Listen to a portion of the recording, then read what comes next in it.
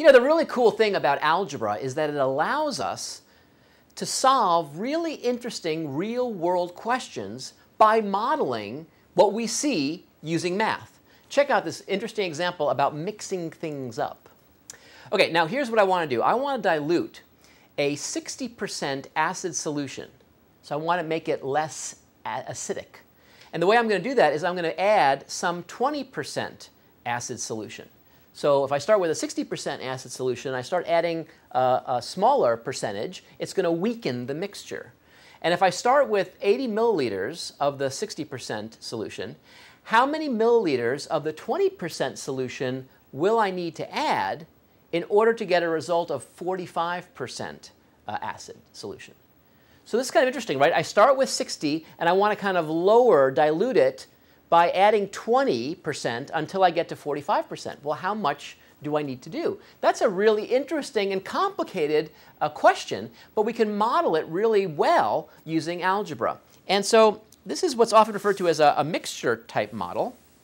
And there's a very simple idea that if you just think about it, makes a lot of sense. And the simple idea is, if you take the total amount of concentration, that's usually a percentage, and you multiply it by the total volume that's in that amount, then that's going to actually be the same thing as doing them kind of separately, namely taking the concentration of the first amount, multiplying by the volume of the first amount, and then adding the concentration of the second amount multiplied by the volume of the second amount. So these two things have to be equal. And that actually allows us to crack this thing open. So what's going on here just in terms of the actual experiment? So we can think about it the following way. And I'm going to actually show you the acid. So you always have to, of course, wear your goggles. So we're going to start with the 60% acid. And then I'm going to take some of this 20% acid. And the idea is, how much of this do I need to keep adding into it so that I end up with the 45%? So the goal is to take some of this, add it to this until it becomes this. And the question is, how much do I add given that I have 80 milliliters of this? So that's the challenge. And I'm going to now put this away. Maybe I'll come back to this and we'll actually do it live. What do you think? Would you like to do that? I think so. It'll become kind of fun. Always wear goggles when doing algebra. Okay, so a nice way to kind of organize our thinking here is just to write down the two different parts and the total and kind of put together what we know. So here we go. Okay, so the part one, we have the 60% mixture. And how much of it do we have? Well, we have 80 milliliters.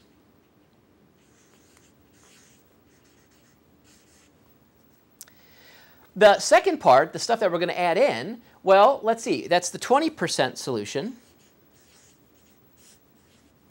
And how many milliliters do we have to add? Well, that's exactly the question. That's the unknown quantity. Let's call it x. So x is going to be the unknown quantity of milliliters of the 20% acid solution that I have to add to this so that what happens? We get a total of 45%. So we want a 45% acid solution. And what will the volume be? How much of that solution will we have? Well, we don't know that, but we can say something about it. We don't have to call it a new unknown because we know that the total volume is going to be the volume of the first part plus the volume of the second part. I sound like a lawyer. The volume of the first part plus the volume of the second part. So that's going to be, if you add these, 80 plus x milliliters. And that actually sets up how to set up this mixture model.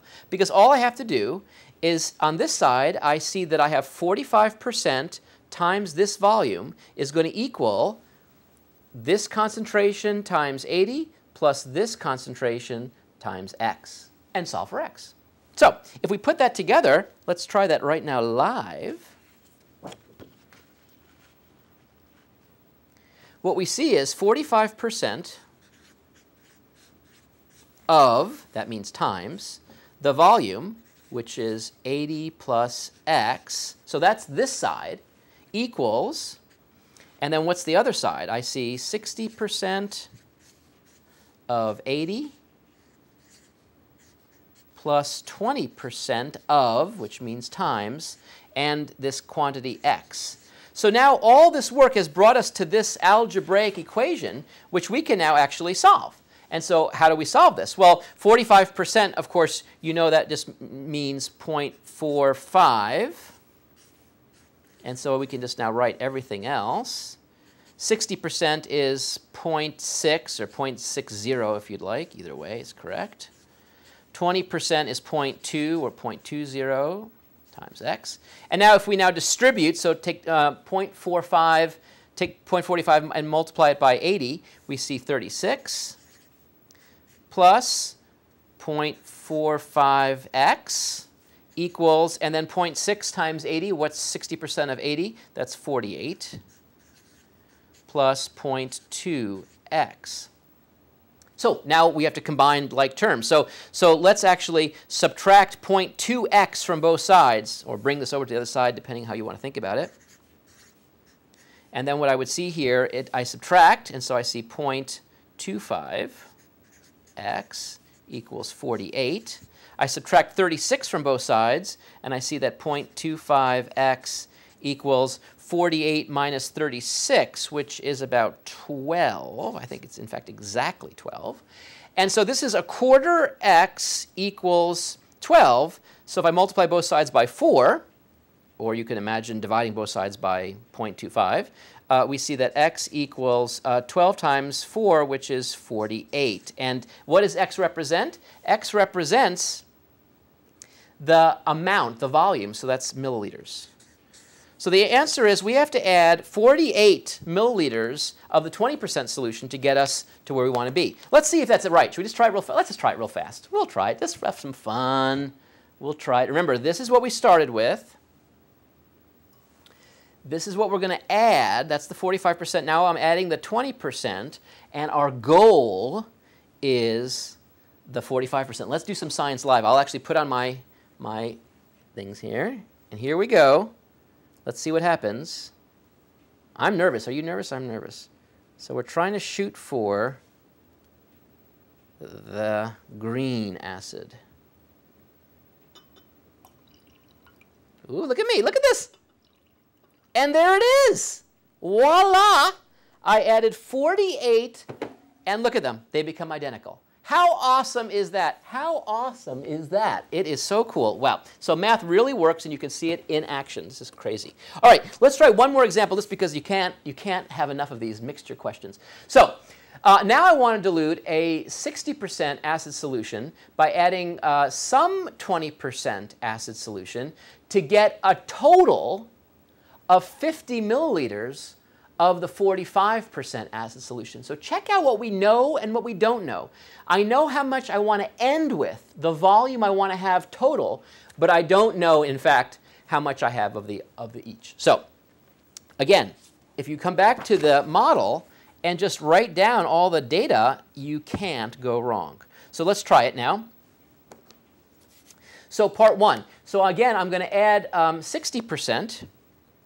I'm going to start with the 60%.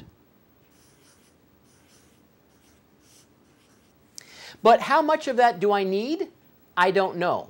I don't know. So let me call that x.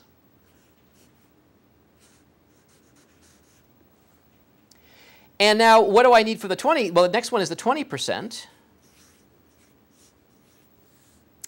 And let me just keep this blank for a second and come to the very last thing where I want to produce 45%. And I know exactly how much of it I want. I want 50 milliliters. And now can you figure out the unknown quantity of the part 2, the 20% I need, given that I want a total of 50, and I'm going to use x of them for the 60%? Well, it's going to be the difference.